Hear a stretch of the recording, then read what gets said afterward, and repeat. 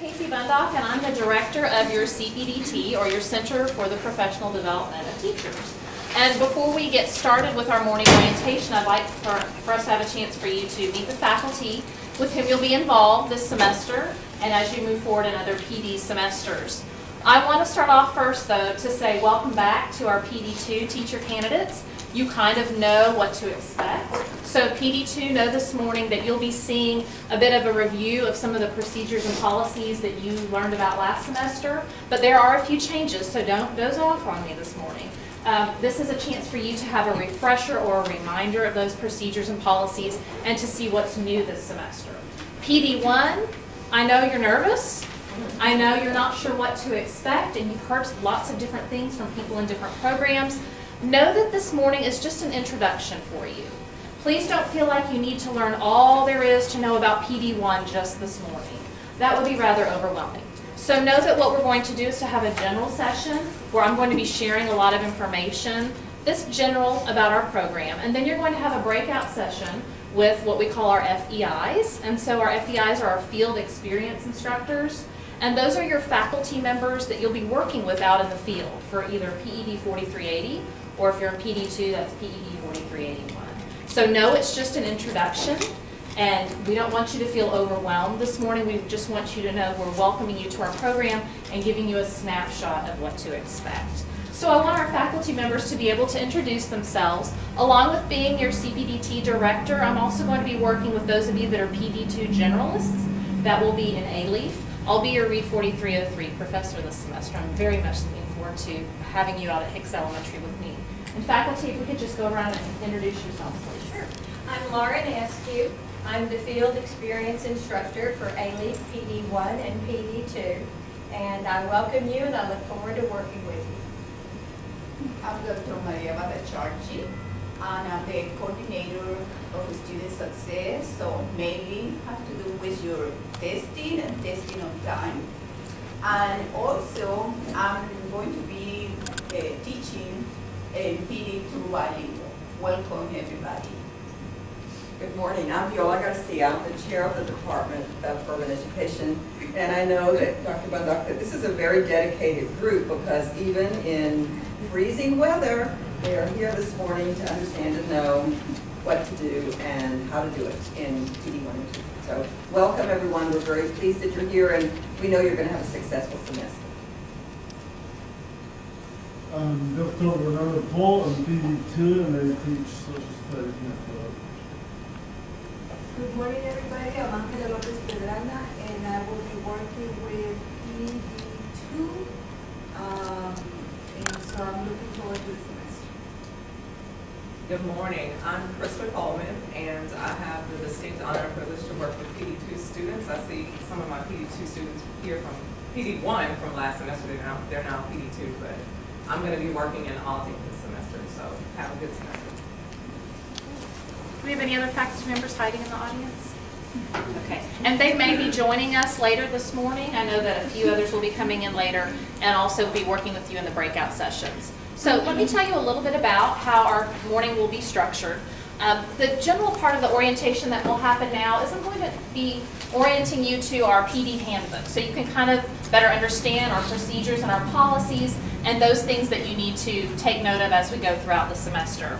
I'm also going to be noting your diagnostic experience. So PD2, you're familiar with the diagnostic experience. It's going to change a little bit for you this semester as you're preparing for a new exam. PD1, you are going to be preparing for your certification exams. And as you're in your PD semesters, we want to prepare you for those experiences. So we want to tell you how we're going to enable you to do that within this semester.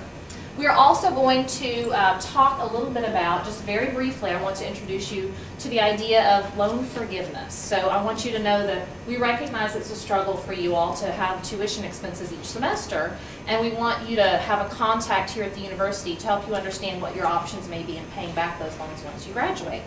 And finally, before you go to meet with your FEIs this morning, we just want to recognize some of our groups that we have for you in terms of student organizations. And be able to share those different opportunities with you. So why don't we go ahead and get started and just start to take a look at the general overall view of our program. We are a program that focuses on urban education. So as you're moving forward in your PD semesters, PD1 through PD3, you're going to be working in urban education settings or on Title I campuses where we have an at-risk population. So you can look forward to learning how to work with those students as you go throughout your PD semesters. Currently within PD1 and 2, we have several districts that we're working with in which you'll be placed, and those include Alief, Aldine, Cy-Fair, Houston, Humble, and Klein. So I believe this morning we have Aldine, Houston, and Alief represented. So your FEIs will look forward to sharing some more information about your possible placements within those districts this morning. One of the things we want to consider as we move forward is the different standards that we're adhering to as you all move throughout the PD semesters. So know now that you're moving from those pre-PD courses where you were just a student, and now we consider you to be a teacher candidate. So you have more of a professional role now as you're preparing to become a professional in the field. So we're sort of governed by these standards. Some of the standards that we're governed by are the Texas Essential Knowledge and Skills, and many of you are familiar with the TEKS already, or those objectives for which we teach as we go out into the field. And we're also going to be looking at how those standards are measured, and those are on your Texas exams. So PD2, you're already familiar with our Texas exams. So what we're going to do is take a look at this morning the structure of how you'll take your exams as you go throughout the PD sequence. So generally what we're going to do for our PD1 students, once you finish your PD1 semester, you'll be eligible to take your first exam, which is your PPR exam. PD2, when you finish this semester, you'll be eligible to take your content exam. So know that we're looking forward to working toward those standards as we move toward our work outside of the university and into the field.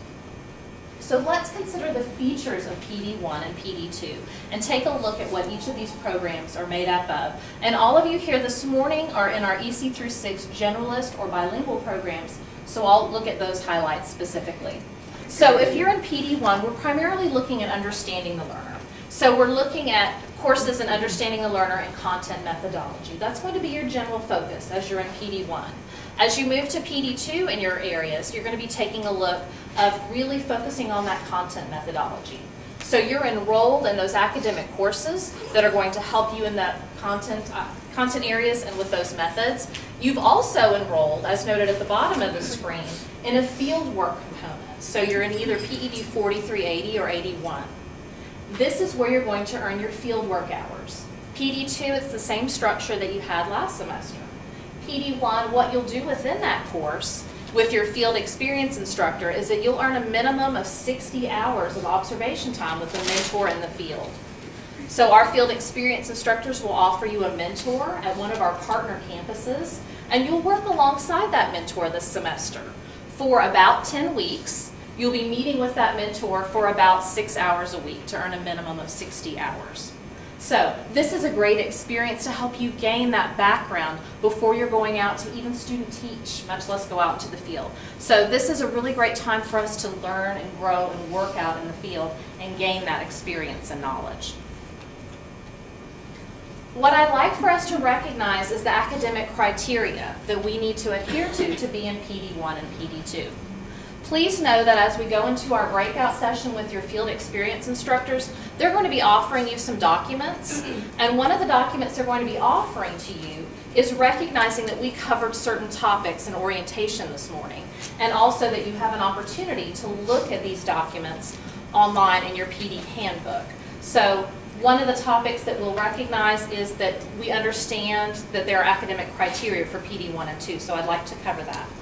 While you're in these 2 semesters, you're going to maintain a minimum GPA of 2.5. So we want to make sure to keep our grades up this semester. That's going to be easy for you guys because you are dedicated and you are strong students, and that's why you've made it this far. So just keep in the back of your mind that you need to maintain that 2.5, and also within your PD courses, those courses that are designated in your professional development semester, you must have a C or higher in all of your courses in order to move on to the next PD semester. So you want to make sure to maintain those grades in your PD courses. That's going to be imperative if you're wanting to move forward in the program. We want to recognize that there's different documents that will support you or remind you that you need to have a C or better. This is on your degree plan, this is in your teacher candidate handbook, and it's also in the UHD catalog. And I want to show you very briefly where you can find the handbook if you've not yet seen that. If you go to our, if you go to our Urban Ed homepage, if you scroll down to these boxes on the side menu, right here under Professional Development, it says Professional Development Handbook. So this morning you're going to hear me refer, and you're going to hear your field experience instructor refer to the handbook many times, and also that you want to be aware of what's in the handbook. So I want you to recognize it's very easy to access. You just go to the Urban Ed homepage to Professional Development, and the handbook is available for you right there. So know that these are not these criteria that we are wanting you to uphold are not difficult to find, they're not secretive. They're on your degree plan, they're in your UHD catalog, and they're also in that handbook. And also these are things that your field experience instructor will be reminding you of, and your faculty will be reminding you of throughout the semester. Another thing that goes along, that goes hand in hand with you being a teacher candidate now, rather than just a student, is that professionalism. So another key attribute here that you are asked to adhere to is participation, preparedness, and professionalism. And that goes along with clear communication. So consider all the communication you may do at the university while you're in your PD semesters. Consider all the times that you may talk with a professor, that you may talk with your peers, that you'll talk with your field experience instructor. You're also going to be in the field. You'll be communicating with your mentor and other faculty at the campus, as well as possibly assistant principals and principals. Know that every time you communicate, the expectation is that you're maintaining professionalism. Whether it's verbal communication, written communication in the form of an assignment, written communication in the form of an email, a text, or if you're leaving a voice message, we're always maintaining our professionalism. It is not unheard of for our teacher candidates to be offered jobs at our PD 1 and 2 campuses. You hear often about student teachers being offered jobs at their PD 3 campuses. But a lot of our teacher candidates keep in contact with their mentors and their principals at PD 1 and 2 campuses, and they maintain that relationship and they establish their professional background there. And they're also, they're seeking jobs from those candidates that are exhibiting that professionalism. So you are always maintaining that out in the field. So I want to let you know that there's a few different places specifically in the handbook that you will probably want to take a look at before our classes start next week. So you may want to take a note of some of these page numbers. PD2, you're familiar with our 7 criteria for field work. PD1, as you're working with your field experience instructor, your expectations look a little bit different than they will for your other professors. So with your other professors, you'll be gaining a grade, an A, a B, or a C. With your field experience instructor, they're looking at your professionalism in the field. And there are 7 criteria on page 27 in the handbook that represent your professionalism. Things such as earning your 60 hours of observation, completing thorough lesson plans and submitting them on time, behaving professionally in the field. So looking at page 27 before you begin coursework next week would be a good start to recognize the 7 criteria that you'll be expected to adhere to in the field. There's also a code of ethics and standards starting on page 80 that would be good to review, as well as some professional attributes on page 28 of the handbook. And this is something specifically that your FEI and your mentor will be reviewing with you this semester. So this might be a good preview PD1 of things to come. And PD2, this will be a nice review of things that you've done in the past, and now you know that these are the expectations that you'll continue to meet. This morning, as you move out to your FEI's breakout sessions, one of the things that you'll be doing is preparing or understanding what district that you're going to. Know that all of our partner districts for PD 1 and 2, as well as when you student teach, they all require a background check. Now, you may have heard about the background checks from other peers that are maybe ahead of you in the program. They look very different for different districts. So some of them are an online background check. Some of them are a pen and paper background check. So today, you'll be given a background check to complete. Please know this is not something where we're wanting to invade your privacy. This is required by all of our partner districts. If you are in a partner district that's requiring a paper copy of a background check, you'll do that with your FEI this morning, and she will turn that into me, and I will be delivering those to the districts later this week. We're doing that before the semester starts because it takes a few weeks for your background checks to clear, and then we want you to be out in the field as soon as possible. So as you're completing that, make sure that your background check is as thorough as possible, that you're not leaving anything blank so that we can go ahead and get you cleared. Some of you are in districts that are requiring an online background check, and your FEI is going to give you a set of directions from me and the website, and I'm going to ask that you complete that online by this Friday. And that date is included on that set of directions. And so what I'm going to do is by next Monday, I'm going to be meeting with those district partners and turning your names over to them. So it's going to be imperative that you have completed that online background check by Friday so that when I meet with them Monday, you'll be in their system and they'll recognize that you'll be able to work within their district. So know that that will be coming up, and that's just a part of our PD work that we do each semester. So as you move on to your next PD semester, you'll be doing this again, and it may be for the same district or it may be for another district where you choose to work next semester. Also, if you're with Aldine, one of the things that I noted in my email is that you will need a copy of your Texas driver's license. They're our only district that requires that. So I hope that you brought that with you today. If you've not, your FEI is going to ask you to use our copy machine here before you leave today so that we can go ahead and submit that. So know that that's something we'll be asking for before you leave today. All right, so before, one of the components that we looked at were the criteria that you need to maintain your status within PD 1 and 2. Another attribute I'd like to draw your attention to within our program is what we need to do to complete the program and also be recommended for graduation and certification. So these are two different sets of criteria. One is for being in PD 1 and 2, and one is for completing our program. But I want us to have an awareness, even though you're not quite ready to complete our program, you're going to be there very soon. So I want you to have an awareness that this is where we're headed. So again, to complete our program, you must have a 2.5 GPA. You're going to successfully complete all your course requirements. So that's going to be up to you as teacher candidates and professionals to keep up with your syllabi and make sure you're following the guidelines of your professors. You're also going to successfully complete all the criteria to pass fieldwork component. That's the page I referred to earlier that has 7 components, and you'll do that for your field experience instructor in PD 1 and PD 2. You're also going to maintain your professionalism. You're going to be looking at that code of ethics and making sure that you're following all those points. You're also going to be taking some different exams that I referenced earlier, and we'll talk more specifically about soon. You're going to pass all of you will be passing your PPR and your content exams. And bilingual candidates, you have a third exam that you'll be passing, and that's the BTLPT. So bilingual candidates have a total of 3 exams that you'll be completing in order to be recommended. You won't have any holds or fees because you'll be ready to be out of here. You won't be on academic probation because you have your 2.5 GPA.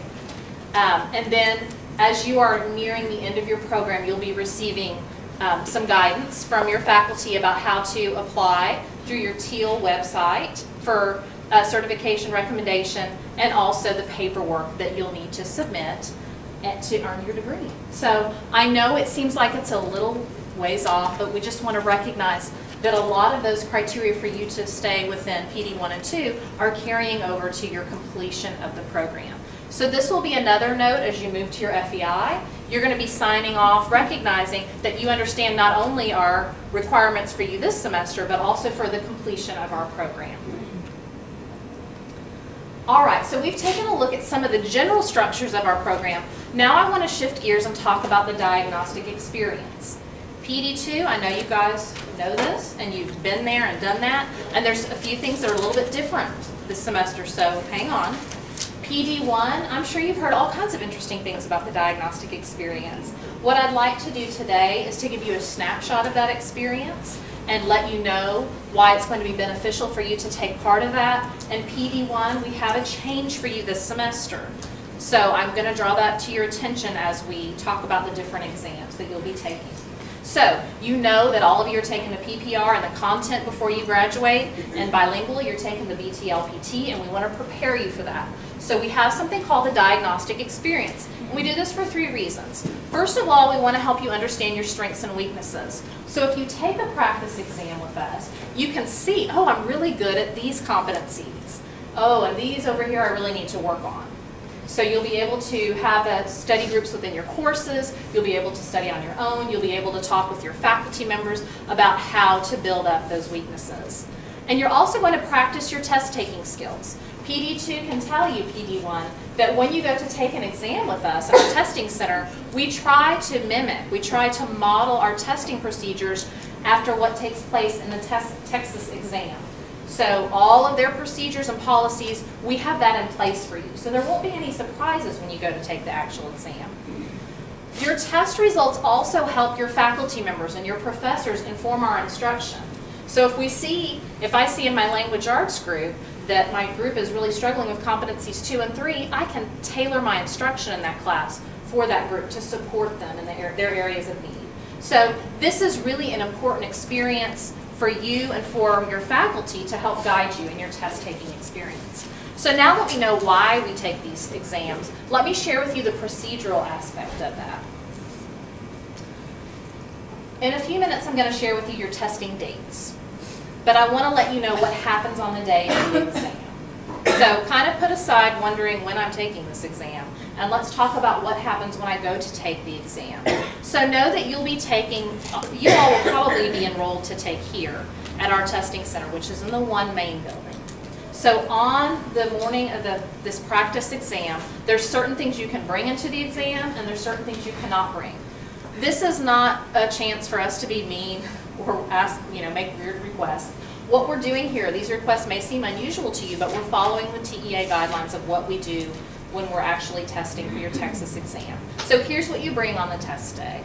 You may want to take notes now, but know you'll also be receiving an email within the next week with these specific directions. You're going to bring a printed admission ticket. So within the next week, testing services is going to email each of you an admission ticket. You'll need to print a copy because you will not be able to bring your phones into the testing center. There's no electronic devices that are permitted. So make sure that you print a copy of that, and you also want to save that email. You will need it at the end of the semester as well. So what you bring is your printed admission ticket. You're also going to need an ID. And we're specifying it needs to be non-damaged, government-issued photo ID. Generally, what this looks like is a Texas driver's license. Some of you may need to use a passport or other form of ID, but generally this looks like a Texas driver's license. Ladies, if you're recently married and you've had a name change, one thing I need you to keep in mind is your government-issued ID that you take to the test must match your printed admission ticket. So your admission ticket is going to be the name that the university has for you. So imagine in your mind what the university has. Imagine when you registered, what name were you registering under? Does that match what's on your Texas driver's license? If you're thinking, it doesn't match. What we're going to need to do is to have some conversation before the testing begins, and I'm going to give you my email at the end of this session, because testing services will not allow you into the session if your admission ticket does not match your photo ID. And that is also a requirement of the Texas exam. So we are wanting to institute that so that when you take your actual Texas exam, all of your names will be changed. You'll get all of your paperwork in. So if that name change hasn't occurred yet, we want to get that done before the end of the semester. So it's not anything to be nervous about. It's just something that we will be having a dialogue about to make sure you're clear. So you're bringing your admission ticket, you're bringing your ID, and you're bringing pencils. Here's what not to bring. It's pretty much everything else. So don't bring anything personal. Don't bring your wireless, including your student ID. So don't bring your student ID. They need a government-issued ID. You don't want to bring any phones, copying devices, listening devices, hats, digital watches, alarm watches, or wristwatch cameras. Don't bring notes. Some of your exams, I don't think anybody in here, but some of the other exams will offer scratch paper. You don't need to bring dictionaries, books, unauthorized testing aids, mechanical pencils, pens, highlighters, rulers, or calculators. Don't bring food, beverages, or tobacco products. So really, when you go into the testing facility, You have a piece of paper that's your admission ticket, you have your ID, and you have pencils and your keys, and that's it. If you're testing here at the One Main building, they do have lockers, and you can bring your own lock. If you're testing at other facilities, they do not have lockers, so you'll plan ahead. All of this will be included in the email from testing services you receive in the next week. So I know it's a lot to absorb, but this slide will be pretty much copied within that document so that you'll know how to prepare. I'm noting here at the bottom of the slide, testing services does not provide storage areas, and there can be no exceptions. So if you're testing in One Main, know there's lockers. Otherwise, just plan ahead and know that you need to keep your personal belongings in your car or at home. All right, let me share with you the timeline. So you may want to take note of some of these dates to be aware of how this process will roll out. This happens very quickly. PD2, you're used to this. PD1, you're going to think, wow, we're getting a running start here. So the reason that we're getting started quickly is so that we can, so again, the faculty can know, be informed about how we need to target our instruction for the semester. So on January 9th, that's coming up very soon, all of you are going to, you're going to see on your online account that you're going to be billed for the diagnostic experience. Some of you have already paid your bill, and so you'll want to be checking back and seeing when this fee is assessed to your account. So know that if you're registered today, you're going to be billed on January 9th, and it's a $40 fee to take the exam. So know what the testing services has offered very generously is they offer a $40 exam, and some of you will need to take a second exam, and they're kind of doing that as a freebie because you've already paid your $40. So on January 9th, look for that fee to appear on your account. On January 16th, you're going to receive an email from testing services. It will not be with me, but if you have questions, you're welcome to contact me about that. This will be sent to Gator Mail. It is imperative, ladies and gentlemen, that you check your Gator Mail account regularly. Your faculty contact you through Gator Mail. Advising contacts you through Gator Mail. I contact you through Gator Mail. Testing services contacts you through Gator Mail. I know it's not second nature for you to go to your Gator Mail account. I get it. You've got other accounts that you look at. What you need to do if you're not accustomed to checking regularly, which I would say is at least 2 or 3 times a week, is go in and have that feature where your messages are forwarded to your regular email account. It's imperative that you do that, and also that when you're checking that you're clearing out messages as needed so your account doesn't fill up. So do check January 16th. An admission ticket will appear with all of these reminders that I previously mentioned. Also, it's going to note your testing date, time, and location. So you'll be able to plan for that. If you're on January 16th, if you receive that email and you think, there's no way I can do this, my brother's getting married in Ohio that day. There may be something come up that's a major life event that you really are unable to do that. You have a window to contact testing services and make a request to change your date. I've noted Dr. Farmer's email address here. She's our contact in testing services. It's farmers@uhd.edu. And if you have a concern regarding that date, she is open to hearing that concern until the 21st of January, and then that she's closing the window for requests. So this is the timeline we're dealing with for this semester. Let me talk to you about our testing dates. PD2, I'm going to address you first because you kind of know how this works. PD2, your pre-diagnostic for your content exam. So you've done the PPR, we're now moving on to content. Is going to be either January 24th or 25th, and your admission ticket will reveal which day will work for you. Your post-diagnostic plan ahead will either be March 28th or March 29th. Also, if you are an ACP student in PD1, you're following this testing schedule as well. ACP students, I will contact you individually to support you with this, since this is a new testing semester for you, but your ACP program requires that you take the content exam after the semester, so we want to support that. We want to support you with that here. So PD2 is going to take their content exam, and ACP students, you are too. I know that your peers are taking the PPR, but your program requirements are a little bit different. So PD2 and ACP, those are your pre and post dates. PD1, let me address you now. We have something a little bit different this semester that we're piloting. in order to best meet your needs, we feel. Rather than doing a pre and a post, you guys are just doing a post test. So when ACP and PD2 is testing in January, you will not be testing. You will take one exam to prepare for the PPR on either March 28th or March 29th. Now, even though you're not testing until March, please know that you're still getting an admission ticket on January 16th. So it's a long way off, but Testing Services is preparing you, and they're saving your spot for that exam on March 28th or 29th. So you'll need to save that admission ticket, save that email, print that admission ticket, even though it's not until the end of March, so you'll be preparing for that exam. So we now understand why we're taking this exam to prepare us for the actual certification exams. We know what to bring and what not to bring on the test day, and this will also appear on your admission ticket, and we're recognizing the timeline on how this will be rolled out this semester.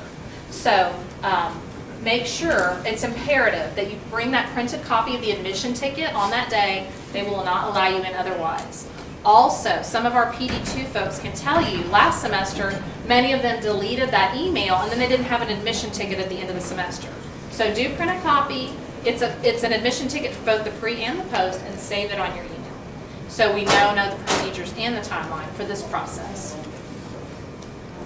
Let's talk about what we do after the results come in, because we know that this is going to inform how you study, it's going to inform how your faculty are teaching, and we also want to look at what other procedures are there. So let's take a look at each of these bullets and understand how these scores will affect how the semester rolls out. So PD2 and ACP, when you take your pre-diagnostic for the content exam, if you score an 80% or greater, you don't have to take the post-diagnostic. You can if you like. If you want some additional test preparation, we recommend it, but you have the option not to take it. So last semester we had students that made an 80 on the pre-diagnostic. Some of them chose not to take the post, and some of them chose to take it for extra practice. That's up to you, PD2 and ACP. So let's say that that group doesn't get an 80%. That's okay. You're going to take the post-diagnostic and you'll have one more chance to have some test preparation. You'll also get a second set of scores to reveal, oh, these are the areas I've grown in, and these are areas I still need to work on. So let's then fast forward to the post-diagnostic. And PD1, this is for you all as well, because you're just taking that one diagnostic experience. On the post-diagnostic, it's our hope that we're working toward the goal of getting an 80% passing, because that's what the state requires. So that's our goal as well at the university in this preparation experience. If you get an 80%, fantastic. We're going to recommend you to go out and take that actual Texas exam. If you don't quite get that 80%, we want to make sure you have a little bit more time to prepare and to review. So if you don't make the 80%, we're going to ask that you do a free online review, and then we'll clear you to take your actual exam. Also know that our faculty offers some free review sessions. So you have the chance to do face-to-face reviews with our faculty members, and also an online review. Both of those are free, and we'll also recommend some other review opportunities that you will need to make a payment for, but we want to offer some free options to you. So, as you are taking these exams this semester, your faculty members will let you know how we can move forward in these policies and procedures, whether you need to take the post-diagnostic or not, and after the post-diagnostic, you're going to be cleared or we need to take a review. So these are the same procedures we had in place last semester.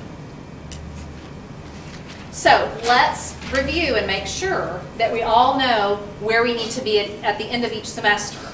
Our faculty are going to be very much supporting you and recommending that we're following this sequence, because we want you to be able to go out at PD3 and be done with all of your exams and just get that job. So in PD1, our teacher candidates who meet the criteria are then going to take the PPR following that semester. So some of our PD2 candidates have just already taken the PPR because they finished PD1, or they're registered for it, they're ready to go. PD2, after that semester, you're going to be eligible to take the content exams.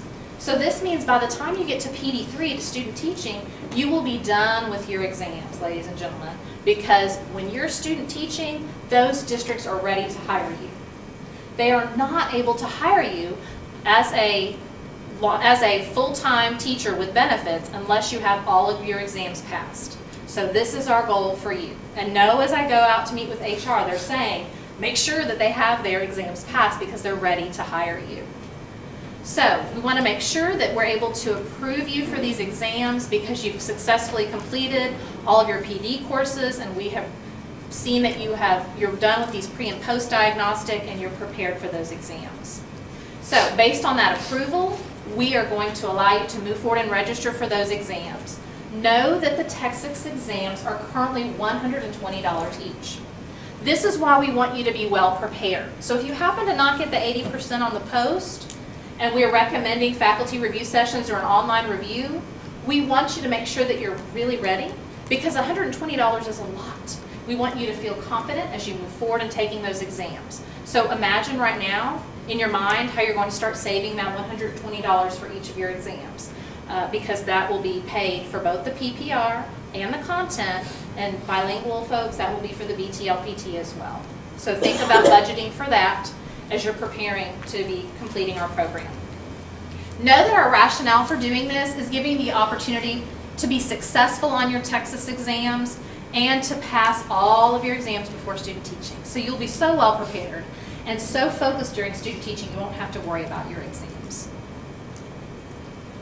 Okay, so I'm going to depart from the pre and post diagnostic procedures and policies now, and I want to just give you a very brief snapshot because I know that many of our students have student loans, and sometimes we feel the burden of that and we wonder how is this going to work once I graduate.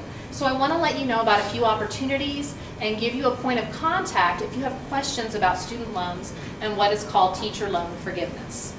So in order to qualify for teacher loan forgiveness, a borrower must teach full-time for 5 consecutive complete academic years in a low-income school. So once you graduate, most of our students, many of our students, are moving out into at-risk communities in urban education, and they will qualify for working at a low-income school. If you stay at that school for 5 consecutive years, you are eligible for this teacher loan forgiveness. So what it looks like is if you have borrowed money, if you're working within that capacity as a full-time teacher for 5 years, you can earn up to $5,000 of forgiveness. There are some specialized situations, and generally right now, what it is are situations for highly qualified math or science teachers, also in special ed situations. Those teachers can receive up to $17,500 in loan forgiveness. So do know that if you're concerned about your student loans, there are some options for teachers after graduation. At the bottom of the screen, there's an email address for a contact here at the university. And if this is something that interests you that you'd like to learn more about, I'd like to encourage you to contact Megan Lane. Her email address is benedetti.uhd.edu. So I encourage you to get in contact with her and learn more about loan forgiveness and how this might directly apply to you in your certification area. Okay, so here's some more lighthearted news this morning. What I'd like to do is to share some of our student organizations with you, and I know that we have some representatives to speak to our group this morning, and otherwise I'll just tell you a little bit about some of these groups and let you know some different opportunities that you have at the PD 1 and 2 semesters of some groups that you can join for some professional development and fun and service to your community. I don't think we have anybody from the Urban Educators Literacy Society. Is there anyone here to address the group? Oh, great. Come on up.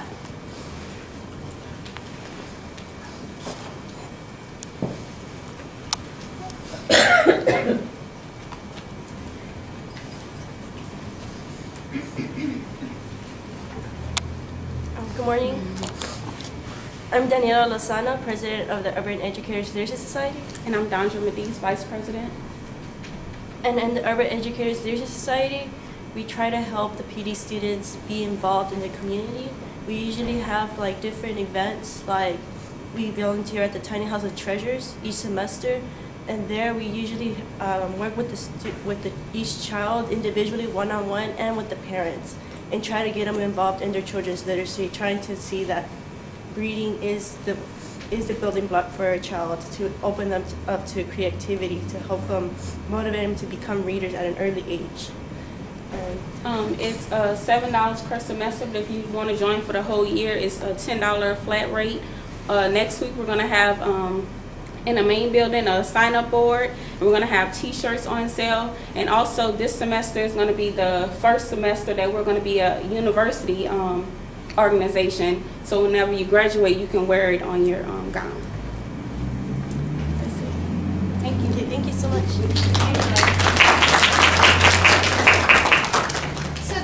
Provides a lot of valuable service to the community, and they have a lot of professional learning that they do, and they have a great time. So thank you for sharing that opportunity with us, ladies. Katie Pie is our honor society, and so do we have anybody from Katie Pie this morning? Oh, Dr. Pedrana can represent this group very well. Well, yes, I'm represented vicariously because I used to be one of the counselors, and I still help the counselors because it's one of the most important honor societies that you might consider joining.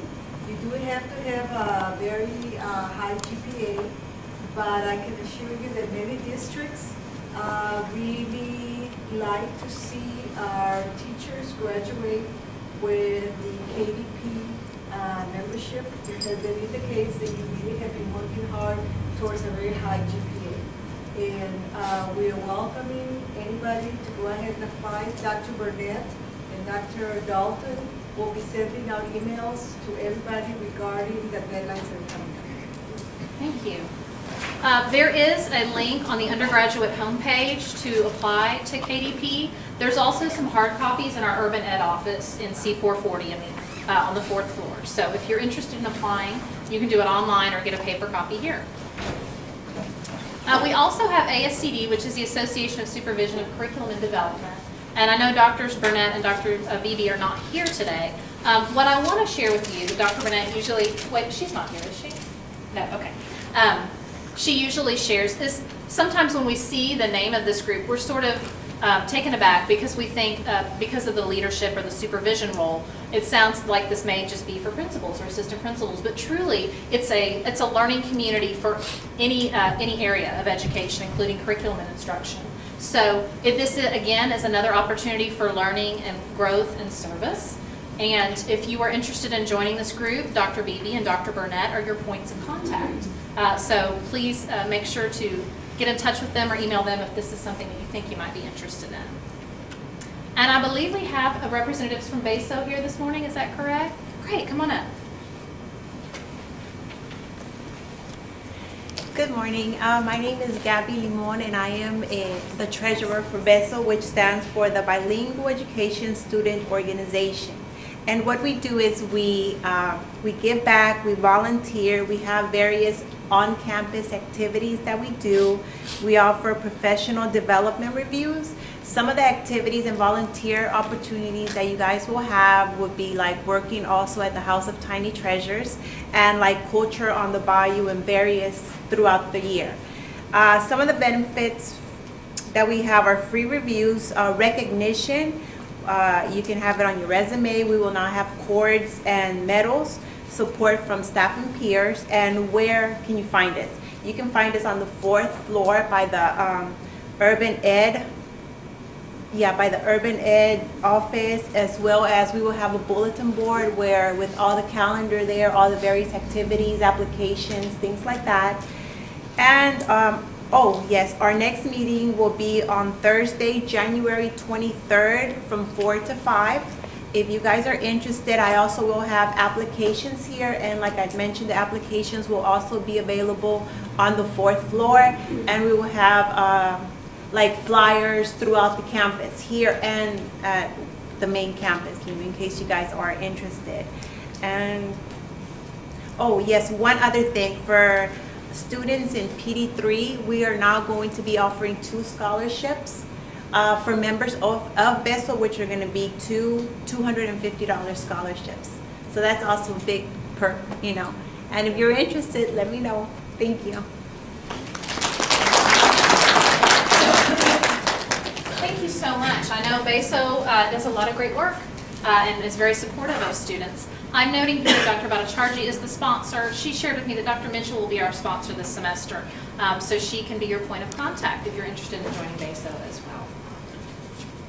All right, so we've had a lot to digest this morning, right? PD1, hang on. You know, this is just an introduction. Truly, I don't want you and your faculty don't want you to feel overwhelmed. We recognize this is a big step for you. It's a very important step. Know that the faculty here are completely devoted to you as you're moving toward your goal of graduating and being certified.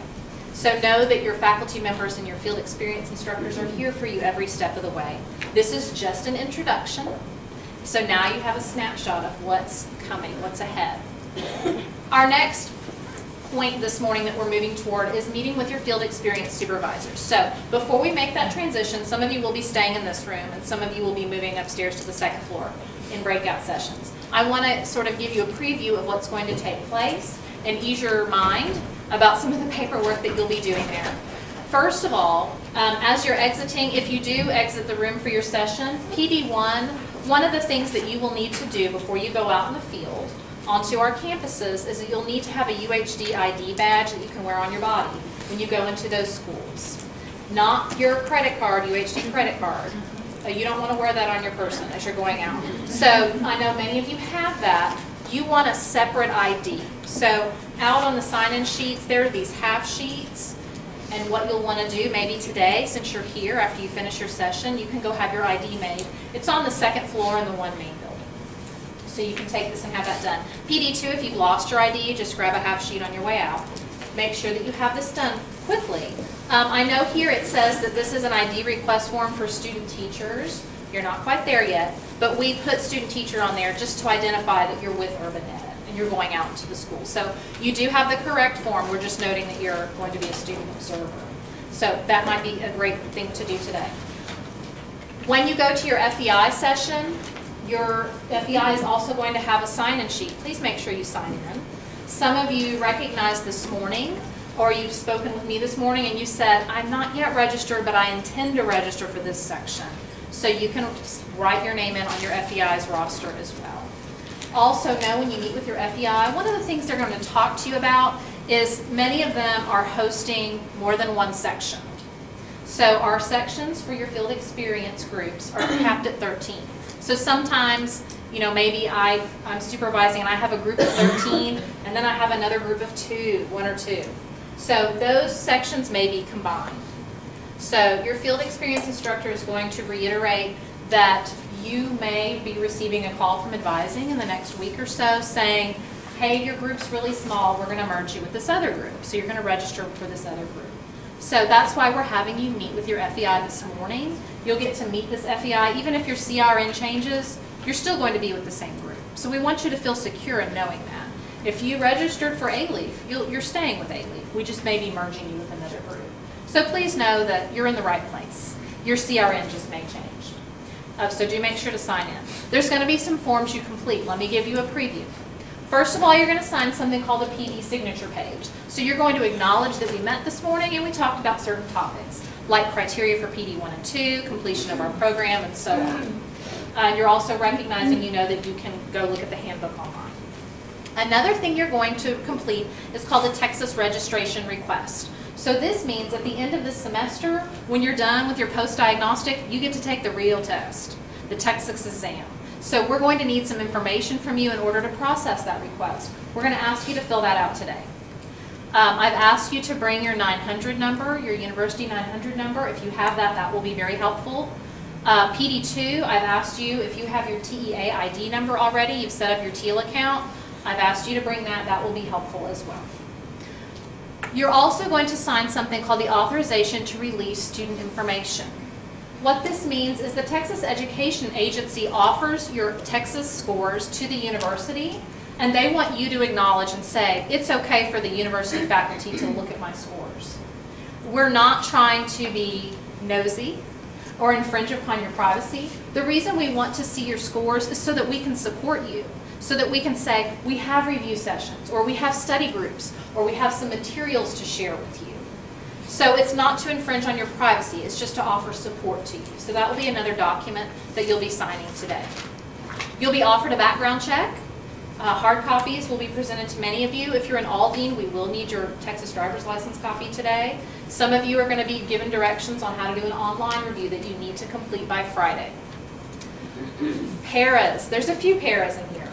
If you're a paraprofessional, tune in for just a moment. Paraprofessionals, I've already approved you, and I've sent you an email saying that you're approved. So your field experience instructor has your application and knows about your campus and knows that you've been approved. But paras, I want you to be proactive this morning and take the initiative after your session to go up to your FEI, personally introduce yourselves, and make sure that you're on their list of being approved. If you're not approved, they have my list and it's up to date. It's going to be your job to contact me immediately, as in today or tomorrow. I need to clear you so that your para status can be approved. If you're not approved, I'll need to assign you a mentor at a campus. So I need you, all paras, check in with your FEI this morning and make sure that you're approved. The last thing I've noted here is my email. As your director, I want you to feel free to contact me at any time with questions or concerns. Particularly at the beginning of the semester, I know you have a lot of questions and you're wondering about different things and how they work. So my email is bundock@uhd.edu, and that's the best way to get a hold of me. And I welcome you to contact me with any questions or concerns that you have at any time. At this time, let me share with you where you'll be moving. If you are a generalist, all of our generalists are staying here in C100. So that means that you have enrolled to be an A-Leaf in either PD1 or PD2, and Mrs. Lauren Askew is going to be your FEI, and she will be meeting and greeting with you right here in C100. If you are in our bilingual program, you will be moving upstairs to the second floor. So if you are in, I put PD1 on both of those. I'm not sure. I don't think that's correct. Is it, Dr. Mitchell? I'm PD1. Burnett's PD2. My apologies. Okay. So if you are a bilingual candidate in PD1, you're with Dr. Mitchell, you'll be upstairs in 208. If you are a PD2 bilingual candidate, you'll be with Dr. Burnett in C210. I want to encourage you, if you're able to, take the stairs up to the second floor. We'll sort of ease the burden on the elevators because it's just up the stairs and around the corner. So be sure as you exit, if you did not initially sign in, please do that. If you need a half sheet to get your student ID, you are welcome to do that. I want to thank all of you and welcome you to our program, and know that this is an exciting time, and I'm looking forward greatly to working with all of you. I welcome you to go ahead and move to your next session and enjoy your morning with your FEI.